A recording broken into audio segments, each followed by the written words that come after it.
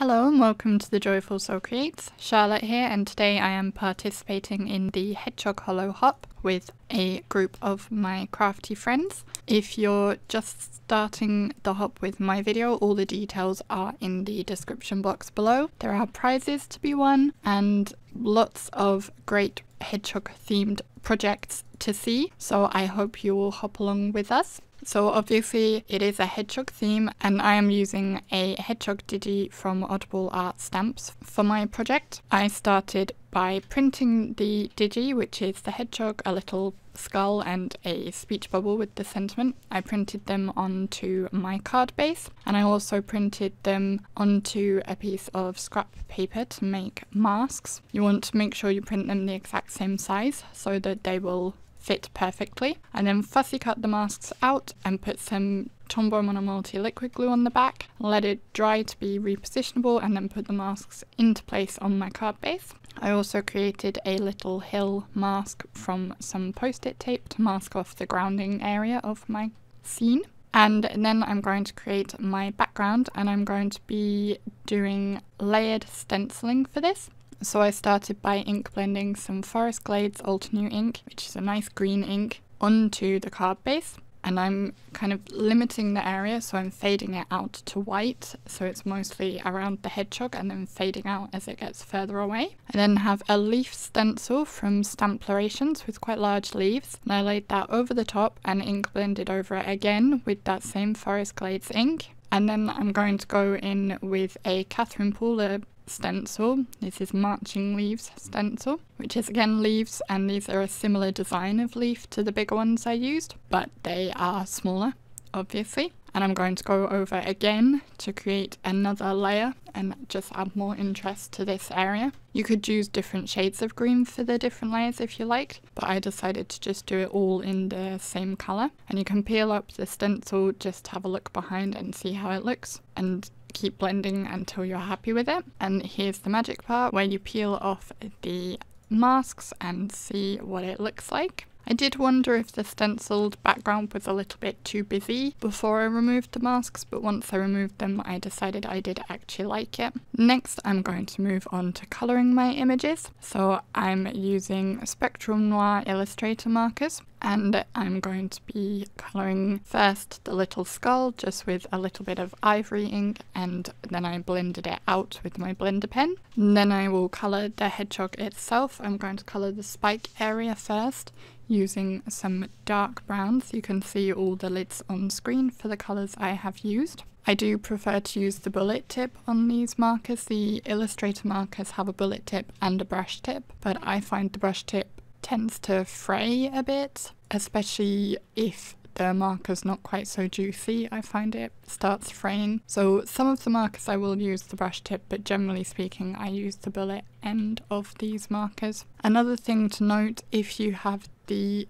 regular SM markers, so not the Illustrator markers, the colours are slightly different. So if you use this exact same numbers as me, like the EB4 for example, the colour might be slightly different with the regular Spectrum Noir markers compared to the Illustrator markers. Just something to keep in mind if you are going to be trying to recreate my colouring. And whilst I am colouring this, I'll just very quickly say again that all the details for the hop are in the description box below. There are 2 prizes available from our sponsor, Hedgehog Hollow, a very generous sponsor, so thank you very much to them.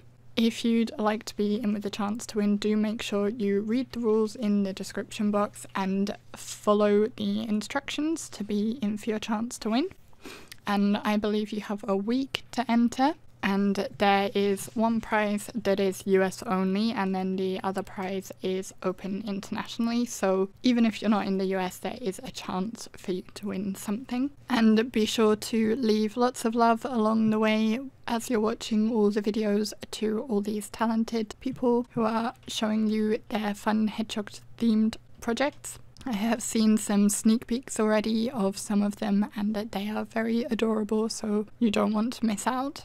Back to the card.